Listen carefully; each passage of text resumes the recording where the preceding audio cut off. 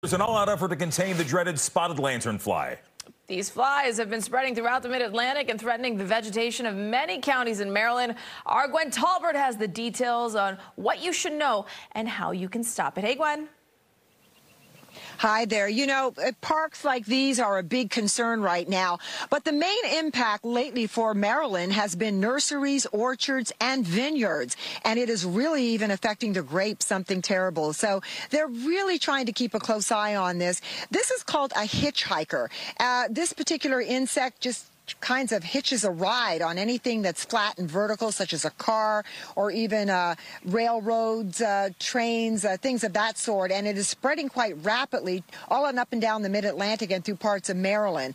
Take a look at some video that we have. Not only that, but it is also affecting so many different parts of areas that are under quarantine now, and also some areas that have a lot more infestation than other. Now, the tree of heaven is their main host, but they've now spread to many other different types of vegetation and trees around that they become a problem. I spoke earlier with Kenton Sumter from the Department of Agriculture, and here's what he had to say. Take a listen.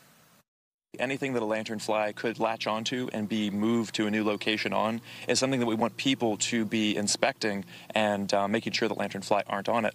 That's very particular for businesses because we have a permitting system where we want businesses to come to our website, take a permit training and acquire a permit, and then maintain records of the inspections of their regulated articles as they do business in the quarantine. But Hagerstown City is particularly bad. Harford County around the I-95 corridor is also pretty bad.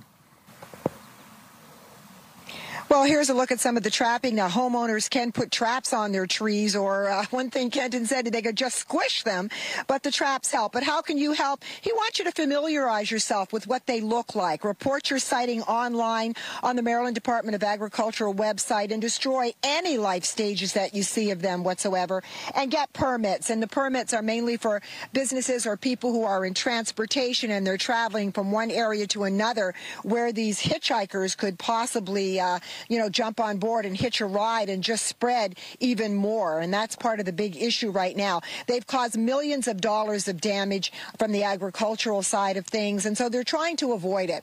We can't say we're ever going to be 100% without them, but they're at least asking people to be very, very aware of what they look like and identify them, and make sure you do your reportings. And when you do your reportings on their website, make sure you include a photograph as well so they can be sure that you do have the correct insect. So like the cicadas, I guess they're here to stay, but at least we can all do our part to try to help to eradicate them. One of the things he also said is that there's no particular pesticide individually that works for these particular insects, the spotted lanternfly. So it's not like you can go out and buy something at, say, a Home Depot or somewhere and spray it, and that's going to be the end of it. He said that's not going to happen.